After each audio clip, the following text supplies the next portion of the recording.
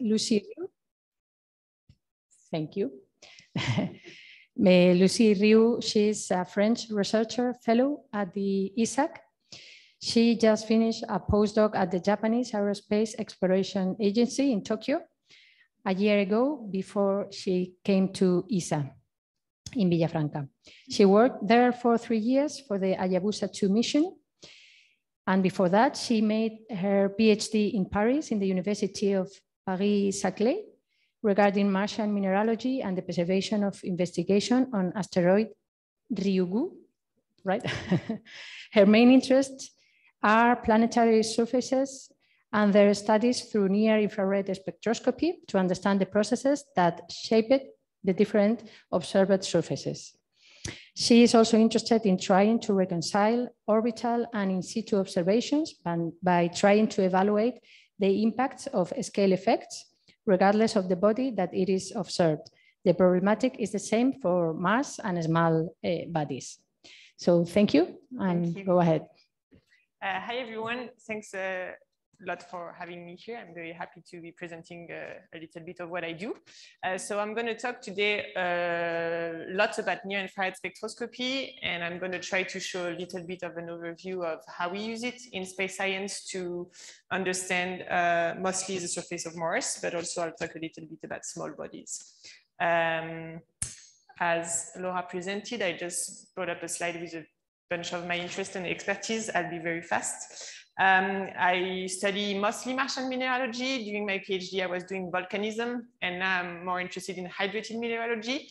And technically, we detect hydrated minerals and things like that, and I'm going to show a lot of details. But mostly what I'm interested into is to try to understand whether we could link the presence of water at some point to any kind of exobiological potential on Mars. And we often, the Martian exploration has been always follow the water, and now we are looking for biomarker and things like that.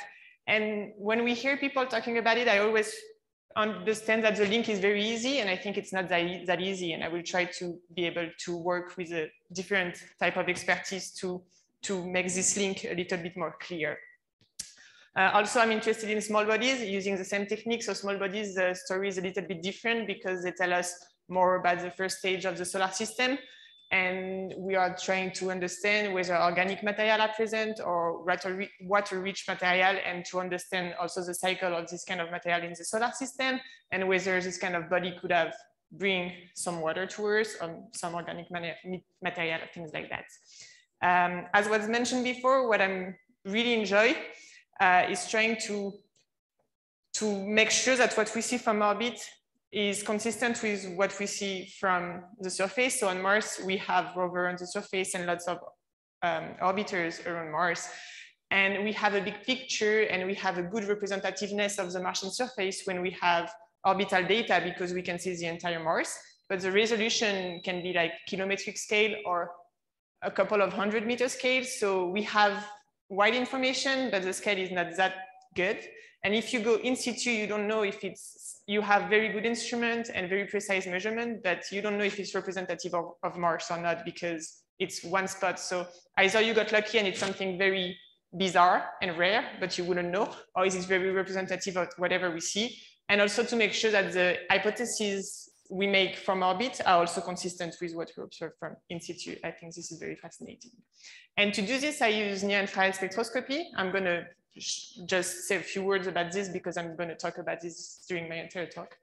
And I do mineralogy, qualitative and quantitative. And I also am interested in the development and calibration of instruments.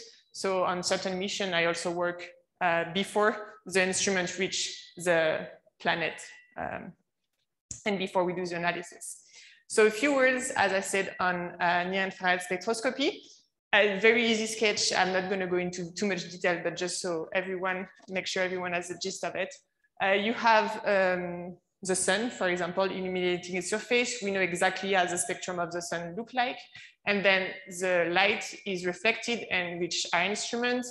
And by looking at the difference between the sun spectrum and what we receive in our spacecraft, we are able to understand a little bit what's going on at the surface. And so this is the spectrum of the sun. And once we correct the spectrum of the sun from what we receive, we are able to see different kind of absorption features and things like that. So I work in the near infrared between 0.5 to 5 micron, roughly. And we are able to detect different types of mineral and say we observe this or this at whatever location on Mars. Also, there is two types of way to do it. I'm going to talk about those two. So in a few words, you can have point spectrometers. So this is an example of asteroid Ryugu. So we had just a shooting spectrometer. So you have a spot of 40 meter per a spot of 40 meter diameter. And then you need other instruments to be able to know exactly where it is at the surface to try to see if you see differences at the surface.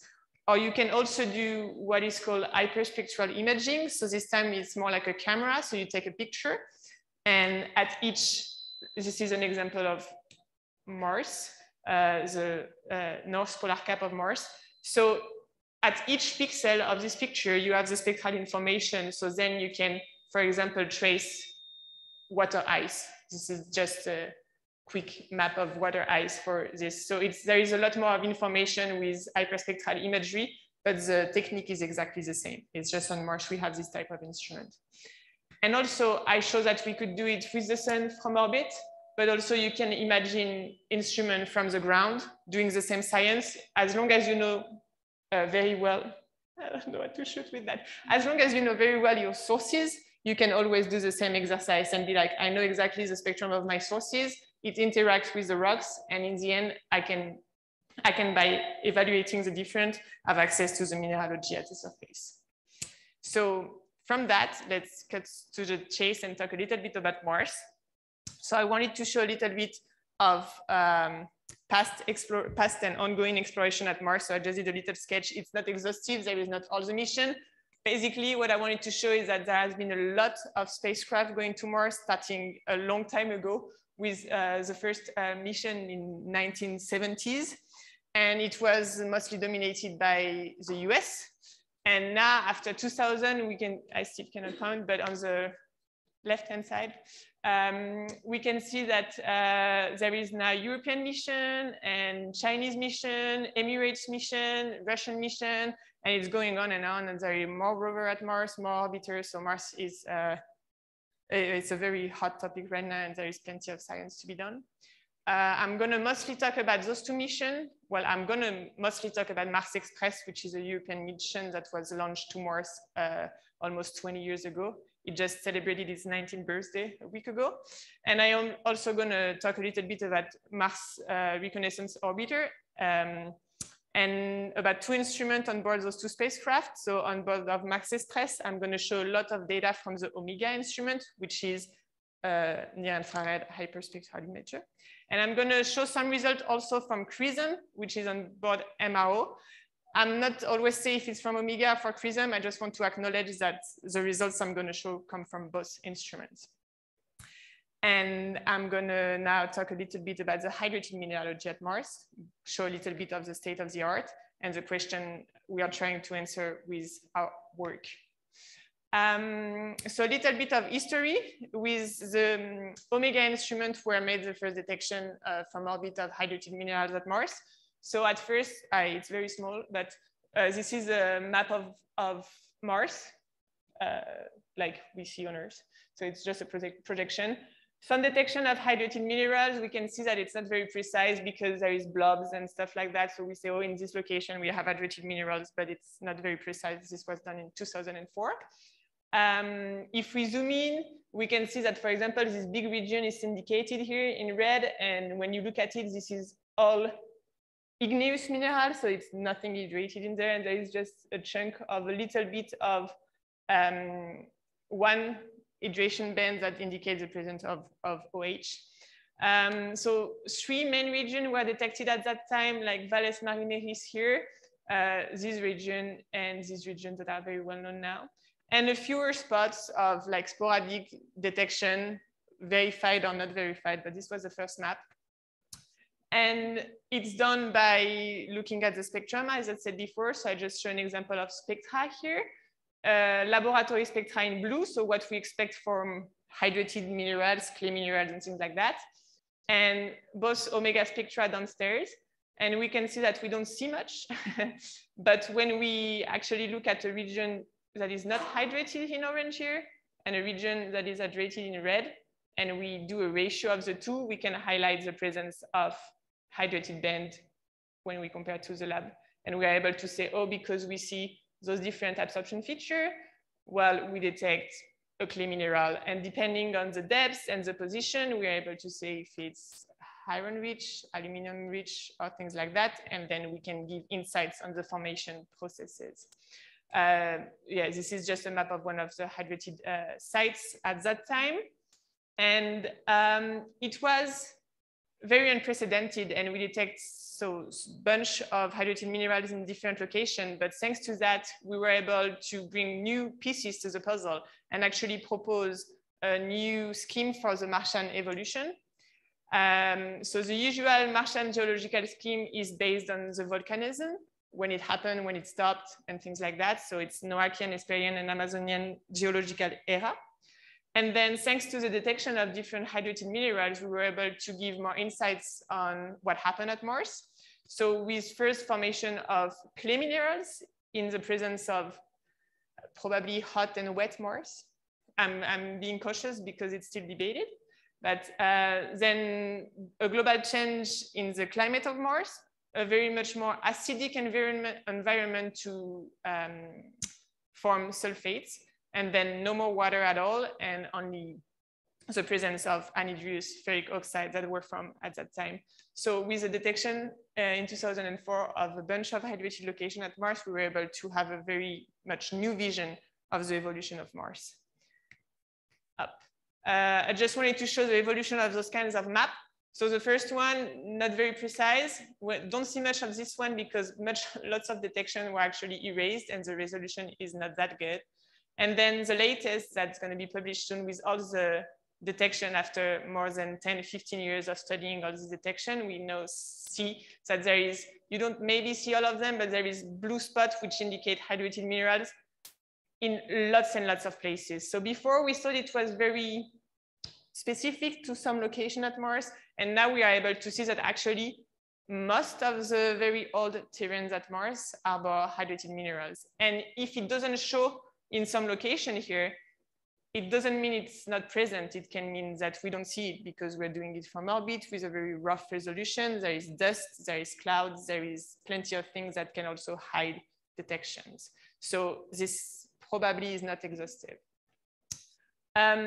So yeah, we went from very sporadic detection to widespread detection with aqueous minerals that are not an exception anymore at Mars. It's always consistent with the fact that the older terrains are altered and the newer ones are not. So probably alteration and aqueous alteration, so presence of water happened very early on in Martian history. And we have various detection of different assemblages of mineral, and I'm going to talk a little bit more about that to try to explain, depending on which mineral we see, what kind of processes can be hidden behind, and also what will be the implication for the presence of water or a potential exobiological activity at Mars. So main classes of mineral that have been detected, I'm going to explain some of them, how they form and things like that. So we have different types of phyllosilicates. They are clays who mostly form under water condition. They can be rich in aluminum, in iron, in magnesium, things like that. Carbonates and sulfates. They were detected from orbit with CRISM and Omega, and they were detected through absorption features. This is not an exhaustive scheme, but you can see like this is Martian spectrum, all of the above from CRISM. Plenty of different types of minerals are observed at the surface. It's like there is a very wide different types of assemblages. And so how do they form? So we have some ideas. So for clay minerals, for example, we know that they are highly altered products that involves the presence of water. So this is one of the hypotheses. It could be linked to the aquability of Mars. So some people talk about habitability, aquability, and things like that. I think aquability, I like it more because it means that it's the presence of liquid water. And it doesn't mean it's habitable. It just means that there is liquid water. So it's a little bit different. So probably there has been a lot of liquid water at Mars to form those minerals. This is an example of a location at Mars. So we can see that we see different types of layers of mineral depending on their composition. So iron rich, Al rich, and then Al and silicate rich. And the thing is, there is different hypotheses. So maybe the iron rich formed before. So first episode of alteration. And then in time, there was another episode of alteration. So the iron rich were altered again and became Al rich through alteration. Or it could also be that it was one episode of alteration, but the minerals before alteration were not the same. Some were more iron rich, some were more Al rich. So we don't really know how to decipher those kind of processes. But we assume that those minerals come from not hydrated mineral. There has been an episode of alteration. So we call them secondary clays. It's not primary minerals.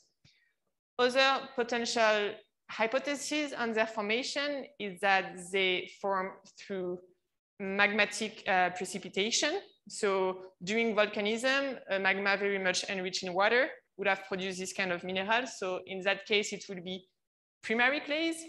So the presence of, I'm going to explain this sketch, but first, the presence of this kind of clays that could have formed through magmatic precipitation has been detected in meteorites of Mars. So we know that this process can occur, but we don't know if it's local, global at Mars, or if it can explain all the hydrated mineral we see. And for this kind of formation, we don't need liquid water. The water is present within the magma, but we don't need the presence of lakes and sea and things like that. So it's a very different story if we go in that direction. And those would be primary clays. So they don't come from a product of alteration, they were from as is. And so they don't imply liquid water, but actually through their formation processes from the magma, there could be niche that would be very specific in terms of condition, and that might be interesting for emergence of life. So doesn't mean that because there is no liquid water, there is no potential for habitability. Second type of mineral that's very important for this kind of question is carbonates, because they have a high exobiological potential. Their formation at Mars implies the presence of a thick CO2 atmosphere and the presence of liquid water.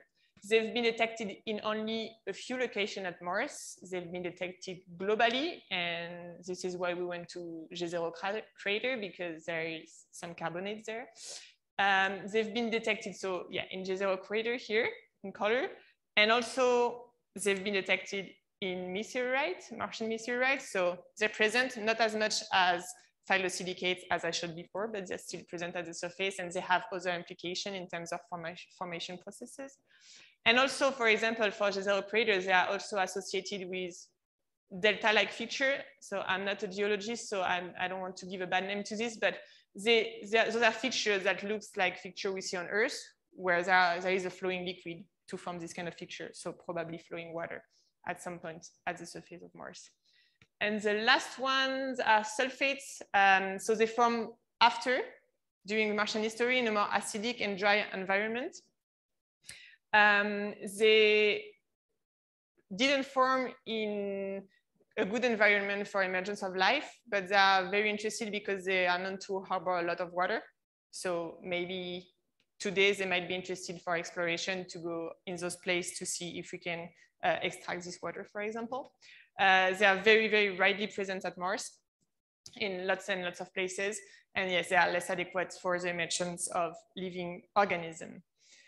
And so we have all of this background on the hydrated mineralogy at Mars. Plenty of hydrated minerals have been detected, different classes leading to different processes of formation, leading to different implications in terms of the presence of water, in terms of potential emergence of life or potential survival of life. And based on that, we wanted to go a little bit farther, because all of these analyses are mainly based on detection. So we're able to say in this spot, we see this type of minerals. And now what we wanted to do is to say in this spot, we see this composition of minerals. So X amount of one mineral and Y amount of another mineral. So mostly quantifying what we observe to try to tune a little bit and refine the mechanism formation. and also in order to be able to know how much water is stored in this mineral. And I'm going to explain how we did that. So we go from all this detection, and we use this time modeling.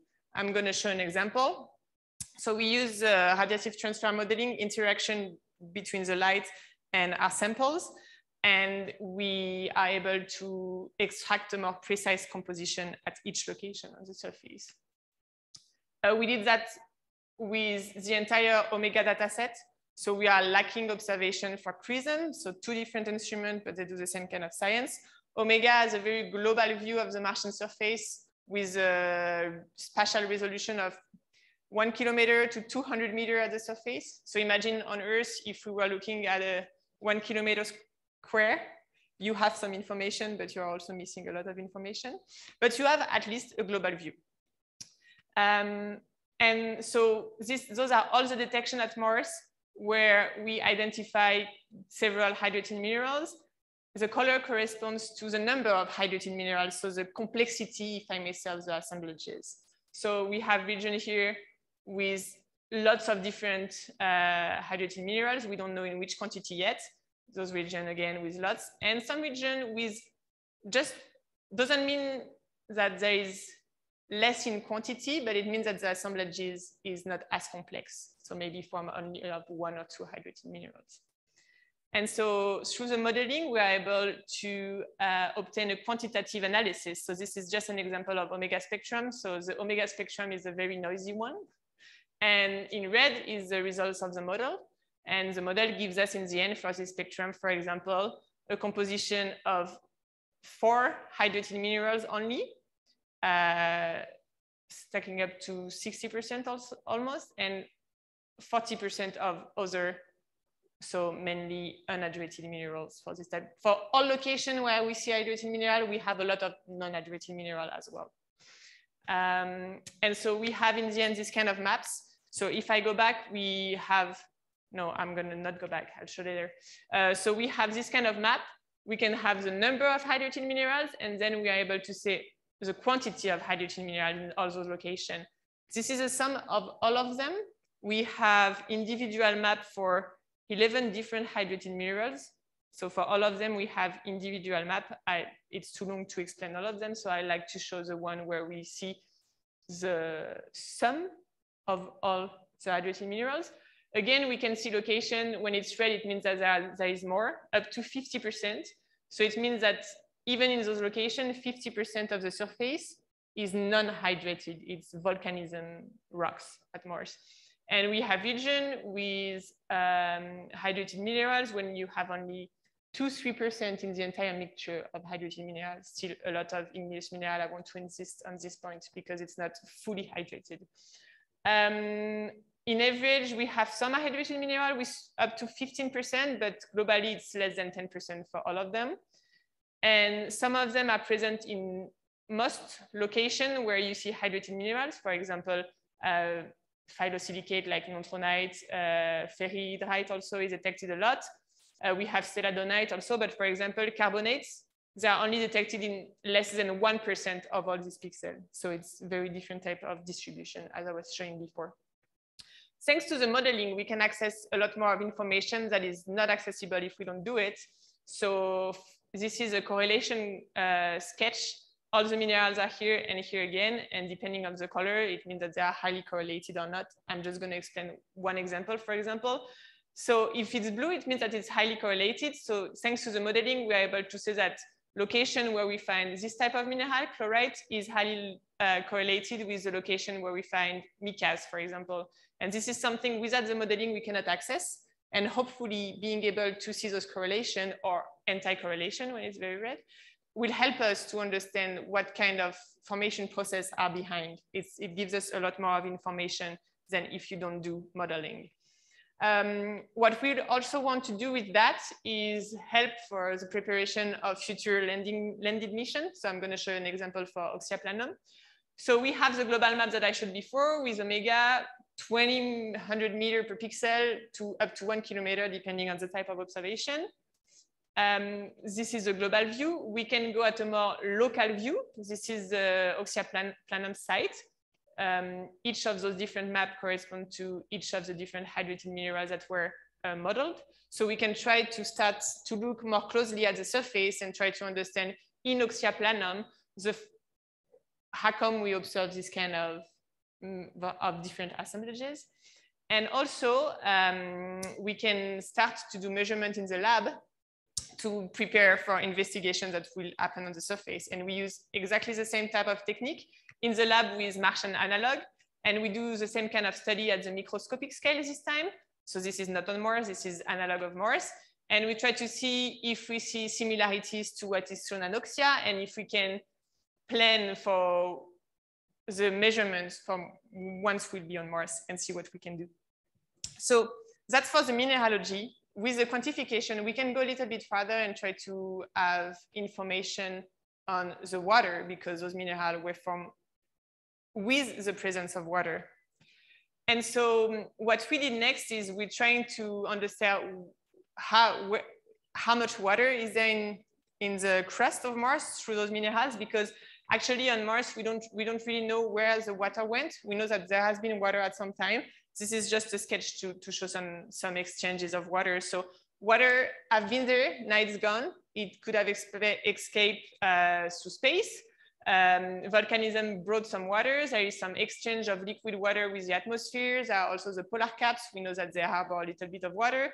And there are some hypotheses on how much water has been lost through crustal hydration, so meaning has been lost through alteration of igneous minerals.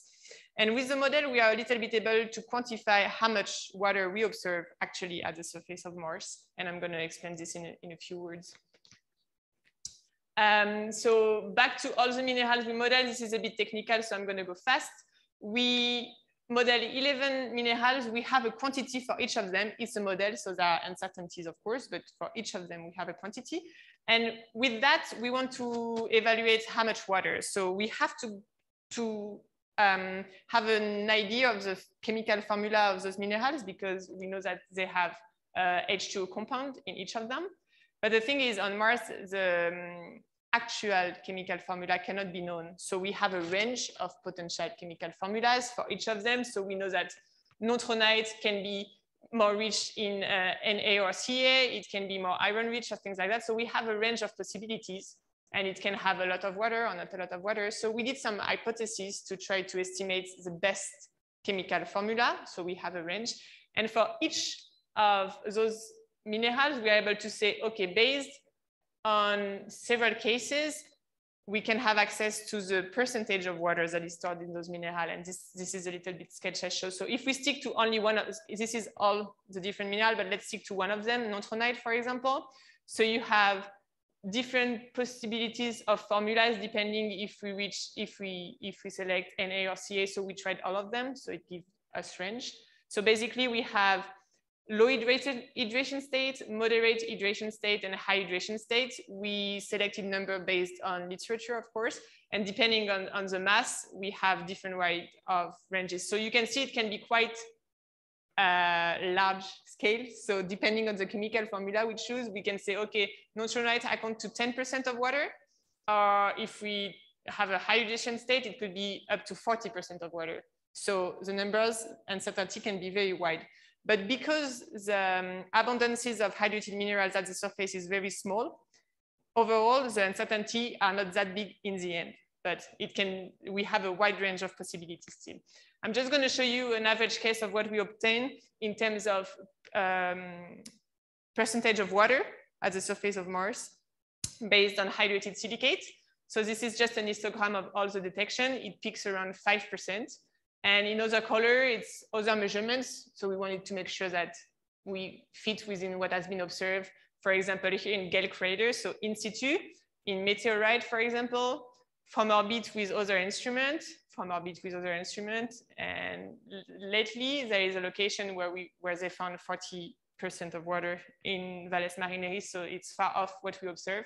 But compared to other studies, we fall within 5% of water. So there is a few percent of hydrated minerals, and they account for 5% of water at those locations at the surface of Mars, which is not a lot if we want to think in terms of, for example, in situ resource utilization, if we want to go harbor the water.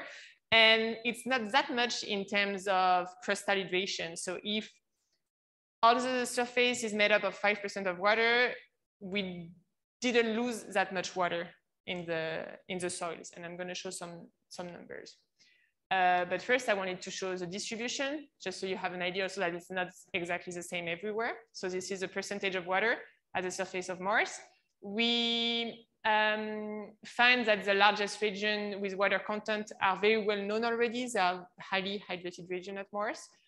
We have Nili Fossé, we have Valles Marineris, and no, we have, sorry, Mars Vallis and Meridiani Planum.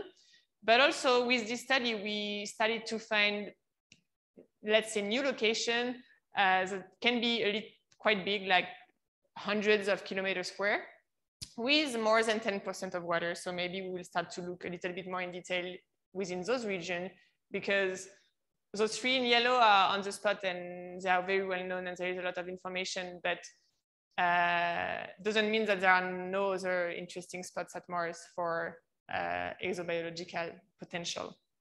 The last thing I wanted to discuss is the estimation of water loss. So from this study, we wanted to estimate, so normally on Mars, we evaluate the amount of water that there were before in terms of global equivalent layer. So the global equivalent layer is the number of meters if you have a full ocean around Mars. So 1 meter of a full ocean around Mars, 2 meters of a full ocean around Mars.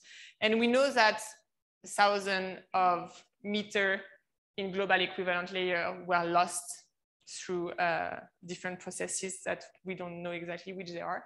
And we wanted to know how much could have been lost through crustal hydration. The thing is, all of what I show is very much to the top surface. We are only looking at a few micrometers at the surface, but you can imagine that the hydrated deposit can be very much thicker. Like some studies show that we can have kilometers of hydrated deposit. With the analysis I'm doing with near-infrared spectroscopy, it's not possible to know. So we need to combine those measurements with other instruments to try to evaluate at each location how much of hydrated minerals we have, which could add up a lot of water. And also what I mentioned a little bit earlier, we have all those detection, but where we don't see hydrated minerals doesn't mean that there is no hydrated minerals. We have a lot of bias from orbit. So it can be dust, it can be a poor in observation with the instrument, it can be bad signal over noise ratio. There is plenty of reasons. So probably there is 10% more of the surface that is globally hydrated than what we see, so that will also add up a lot. I didn't want to leave a number here because this is a work in progress, but so far we have very, very low estimation of the water that could have been lost through those processes. This is going to be my last slide on Mars, and I'm going to talk a little bit about small bodies after that. But to go back to the main question I'm wondering about, and I hope a little bit between with what I presented, you understand where I'm coming from with what I do. I want to understand that if the aquability of Mars can directly be linked to the habitability, past or present. And I try to bring insights on that using hydrated mineralogy on Mars. Can we decipher the formation processes of hydrated silicate? As I showed a little bit at the beginning, it could have been formed with a lot of water. Maybe it was formed as primary minerals through precipitation of magma. So those are questions that are, for some people, still yet unanswered. Will all those studies of water have an impact on with respect to the exobiological potential of Mars? And also, of course, I'm very much interested in helping prepare the investigation for future landed mission and mass sample return that's going to happen very soon. So very soon, within 10 years, probably we'll have samples back from Mars. So we need to know which sample we are catching and have a very good idea of where we are catching them. So those orbital studies are very, very interesting for that, because we are able to bring in context the samples that we will bring back. So those are the main questions and things I'm I'm working on Mars. And I wanted to show a little bit of application of near-infrared spectroscopy to small bodies. So I'm going to talk a little bit about the Hayabusa 2 mission. So you're going to see that the science is very different. The technique is the same, but the results are very different. And I think I really enjoy this also. So if you don't know about the Hayabusa 2 mission, it's a Japanese mission that was launched in 2014, designated to go study asteroid Ryugu. It's a mission in 3 stages: orbital characterization. I really like this image when we see the shadow of the spacecraft. We also landed on the asteroid with a small shoebox to do some in situ measurement. And also some samples were brought back to Earth for being analyzed into the lab. So you have all the scales. So I really enjoy that. You have same time, all the same instruments. So you're able to say if we see the same thing from orbit, from in situ and in the lab. So it's very, very interesting. I'm gonna start a little bit to show some results from orbit. And you're gonna see it's a different story than what I showed on Mars. This is just, so same technique, a near-infrared spectrometer is just a point spectrometer, but with other instruments, we are able to say where it shoots at the surface. We have 56 observations total, but because the asteroid is spinning, 1 observation, we can actually see the entire asteroid. I wanted to show, this is a map of the asteroid. Basically, it's density of observation. So where it's red, it means that we observed a lot of time. And when it's blue or dark, we just have a bunch of observation, but we have a lot of statistics. And we are able to see if spatially we see some differences at the surface. And we also, due to the altitude of the spacecraft, have different resolution size measurements. So if this is the asteroid at this scale, all the type of measurements are shown here. So AB is very big, then we have some measurements a little bit smaller, but basically the resolution is quite low from orbit with these instruments. And the results are as follows. So this is 1 spectrum in the near-infrared of the NIRS-3 instrument. All the surface of the asteroid looks like that. So, well, not all of it with small differences, but it's very much the same. It's very homogeneous at this scale. So it's very different type of analysis. So you can see a slight red slope. This is the characteristic we decided to mention, and an absorption feature here, which is interesting because it shows that there is hydrated minerals at the surface of the asteroid. It's very homogeneous. This band is present everywhere. It has the exact same characteristics. And yeah, I wanted to show Mars again to show it's very different. Mars, we have plenty of different things. And here we have 1 spectrum, and we have to understand whether this asteroid is very homogeneous, whether we can fine-tune calibration and find some differences in the spectrum and things like that. And it's a very tricky exercise. But basically, we know that there is hydrous mineral across the entire asteroid, and it's super homogeneous at the meter scale, which is why bringing back sample now is very important. So I'm going to show some results of the samples being brought back. This is 1 instrument. It's a near-infrared spectrometer that was installed in the curation facility in JAXA in Japan. So the curation facility is a smallish white room, clean room, where we analyze the sample. And 4 instruments were installed, and this is one of them. It was installed a little bit before the sample came back. So in August, the sample were back in December. And daily, we do operation with this instrument to look at every particle that was brought back. So we have 5 grams, hundreds of grains of sand, and one by one, we look at them. For example, we did one this morning. Yeah.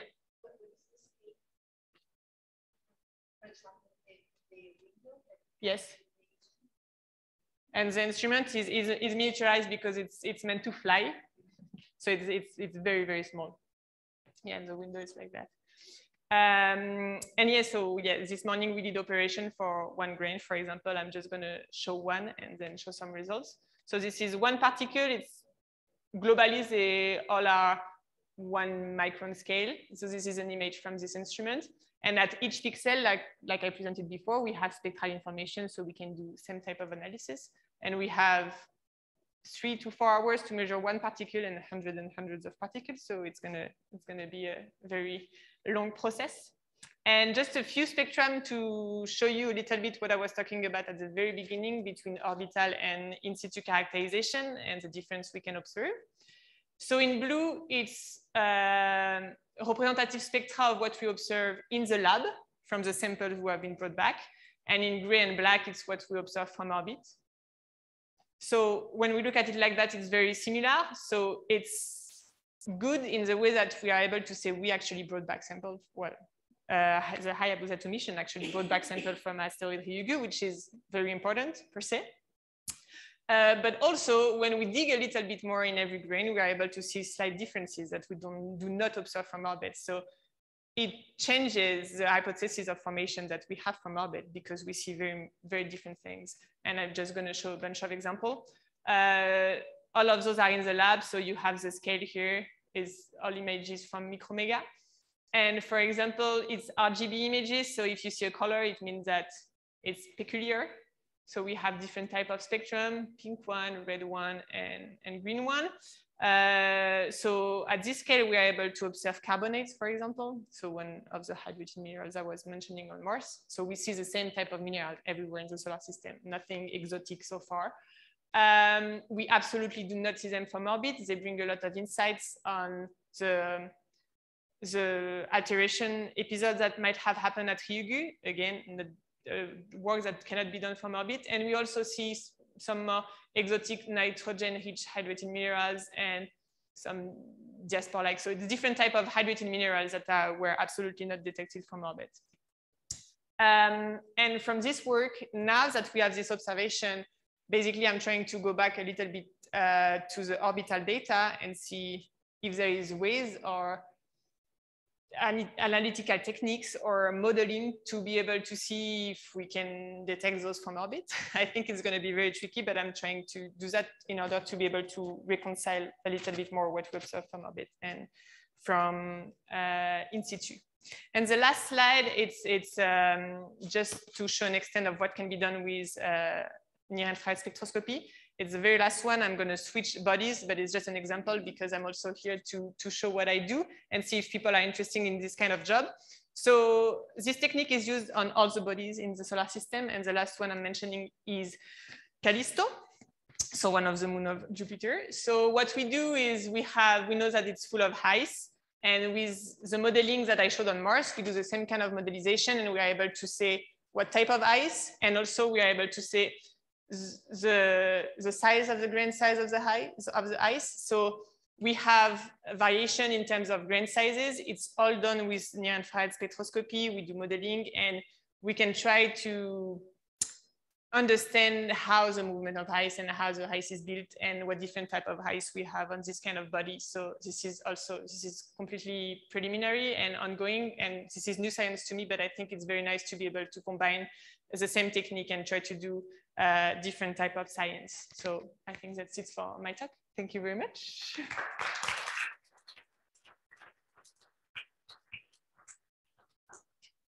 I'm happy to take any question. Thank you, Lucie. Very interesting.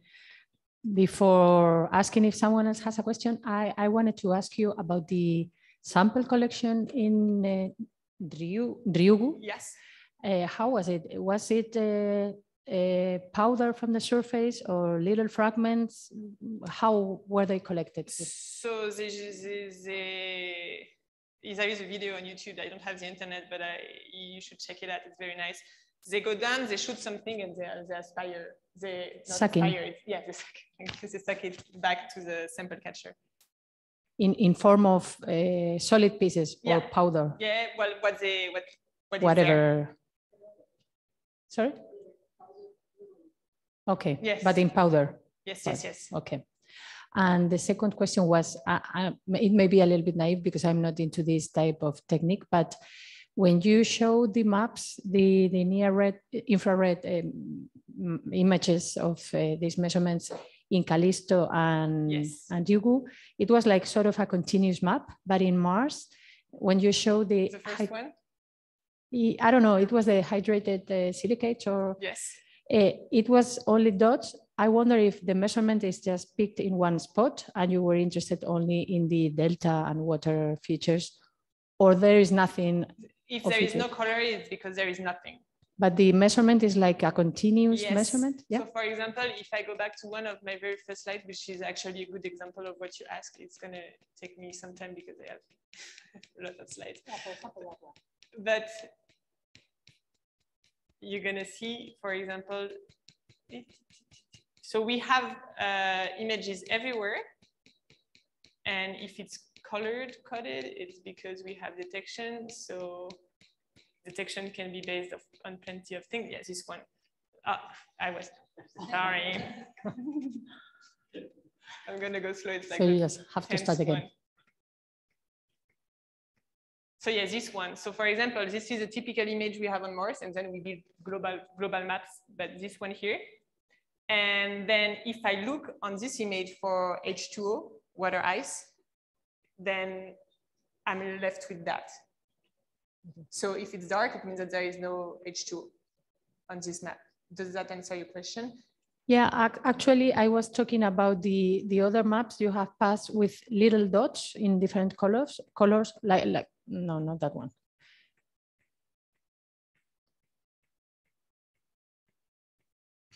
But the maps with the little dots are made from the same type, like this one, for example. Yeah, for example, that one. That's okay.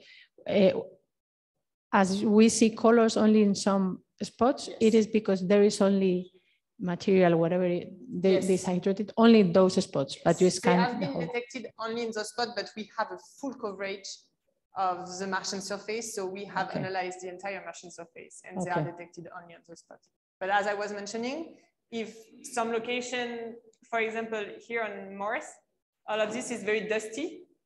So there is plenty of dust that's covering the surface. So we don't have colored dots, but maybe below the dust, like if we go. Okay, I see. Thank you. So there is time for some more questions. Does anyone in the audience want to ask something?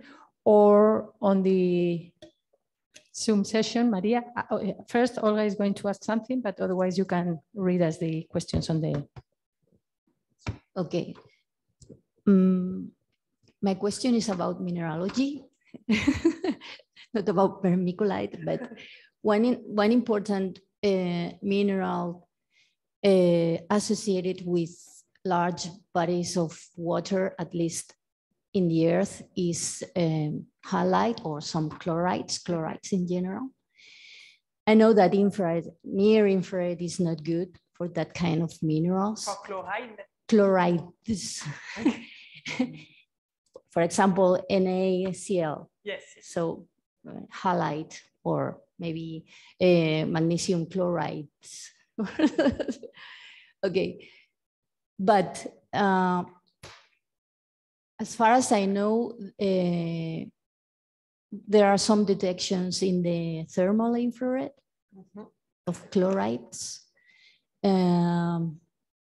And I know that, for example, at CIRIS, there are detections of chlorides because they are hydrated. Do you know if in Mars are any detection of hydrated chlorides? So it's not my main area of expertise, but I read that there has been a few. And I think it's, well, this is recorded, so I'm going to be careful with what I did, with what I say. But I think some detection has been made around ELAS. But a few, and I think I think it's published. So but it's with semis or with thermal infrared? With near infrared. With near infrared? Yes, I believe. Oh. I believe, but to be checked, but I believe that yes. But not a lot. Just for curiosity, when you listed the minerals that you use, that I modeled those ones? Not this one, the ones that you use for the here. Why Beidejite? Why we use this mineral? Yeah. So Instead, moronite or... Yes, so both of them have been detected. And so this is linked to the model, because in order to model the spectrum, we need to give optical constants. So we need to put n member, like a specific one. We did some tests with morionite and we did some tests with beryllite, and the model works better with beryllite. That's why. And the thing is, we could put more, we could put the two of them, but then there are risk of degeneracy. And if you add new n members, the time also increases very fast. And those modelizations have been made on millions of spectrum, and it took about a year to complete. So if you increase the number of n member, you increase the number of tests. But we did some tests with morionite also, and in the end, we stick with beryllite due to the model fitting. That was a lot better with beryllite. Okay, thank you.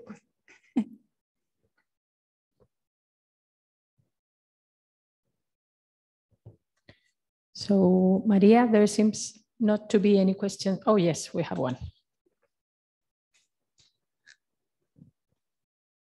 Hi. I have two questions. I don't know much about this technique, so sorry if it's a super obvious question. So the first thing is, what I read is that this technique is measuring the absorption of the covalent bonding between hydrogen and carbon, oxygen, and nitrogen. Is that your question? Well, that's the beginning of the question. Is it measuring something else apart from that? I'm not sure 100%. I wouldn't want to say something. Okay. No, because my question was, I don't know why carbonates are being measured because they don't have hydrogen. And I don't understand how that works. Yeah, but they have, so I can show you a spectrum of carbonates and see that they absorb a lot in the near infrared due to, I wouldn't be able to say due to which transition, but those are spectrum of carbonates in the near infrared. And this band and those three ones are very characteristic of carbonates. Okay, and how is it working? Yes. Oh, wait.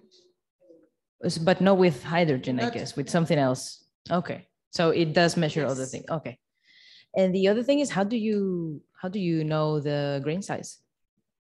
Oh, the last slide I showed. So the thing is with so depending, I don't have a graph to show that, but depending on the grain size, the measurement, if you observe like exactly the same thing, like let's take a carbonate, for example, with a grain size of 100 micron or 1 micron, the spectrum is going to be different in terms of, so it's going to be brighter or darker due to the grain size. And with the model, it gives you an abundance of what you observe, and it also gives you a grain size. So it adapts to fit with a different grain size. And this is how we obtain it with the model. Without the model, unless it's pure, it's very, and we need to do lab measurement to compare, but unless it's something very pure, we cannot. But the model gives us, it's a model, so with uncertainties, but at least relatively, it can give us a lot of information to the distribution at the surface. At least something is different. Mm-hmm. Okay, thanks.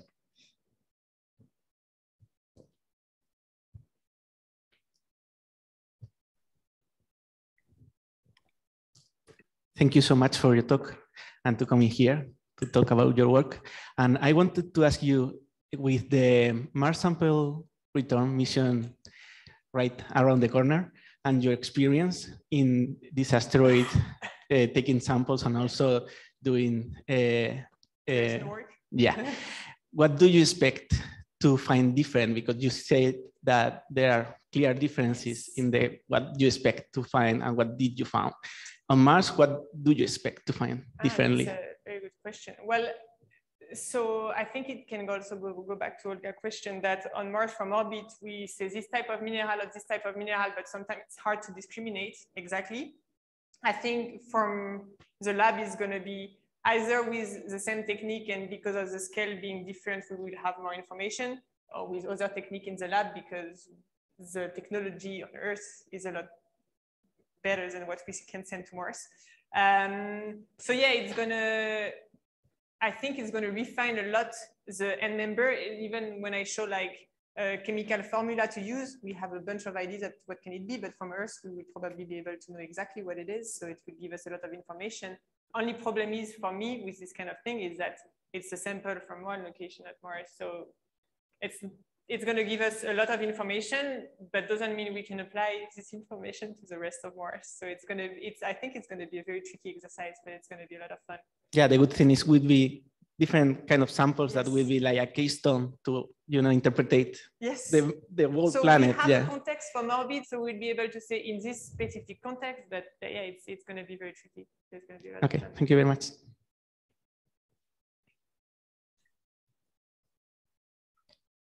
Okay, Maria, is there any question on the remote session? Yes. Hi. Thank you very much for the nice talk.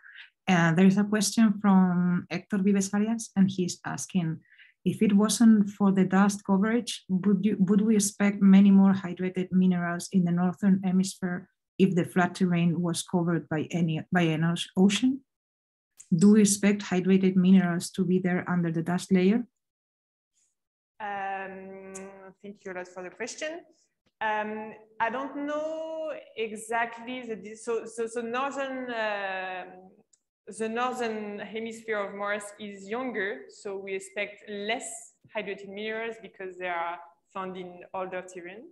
But from what we observe from orbit, I think there is some calculations that are made that indicate that we might have 10 times more hydrated mineral globally at Mars in older terrain than what we observe from orbit with Omega and CRISM so far. So probably one order of magnitude more, but not specifically in the northern terrain. But dust can cover a lot of things for sure. We have to go sweep. Okay, thank you. Okay, so if there is no more questions, neither here or on the remote session, we're going to conclude here and saying thank you very much, Lucie, for your very interesting talk.